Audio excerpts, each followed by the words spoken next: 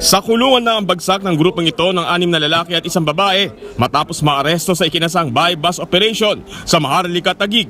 Kumagat sa operasyon ang target na si Saner Gipal na matagal nang kabilang sa drug watch list ng Taguig PNP. Ilang beses nang tinangkang huliin si Gipal pero nag-iiba raw ito ng estilo sa pagtutulak ng droga.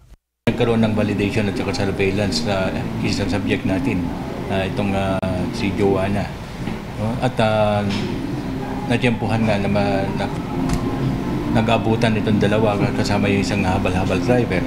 At nung natanong nga nila to, kaya nagkaroon tayo ng bypass, nagkasagagad ng bypass operation. Nang maaresto ay tinuro ni Gibal ang kanyang drug den sa Maharlika. Doon na rin nabutan ng mga otoridad ang mga parokyano niya ng illegal na droga. Ito talaga yung mga barangay natin tinatarget namin sa ngayon. Aabot sa halos kalahating kilo ng droga ang nasabat sa mga sospek. Tinatayang nasa halos 3 milyong piso ang street value nito. Maharap na sa kasong kriminal ang mga naarestong drug sospek. Para sa OnePH, Gary De Leon, News 5.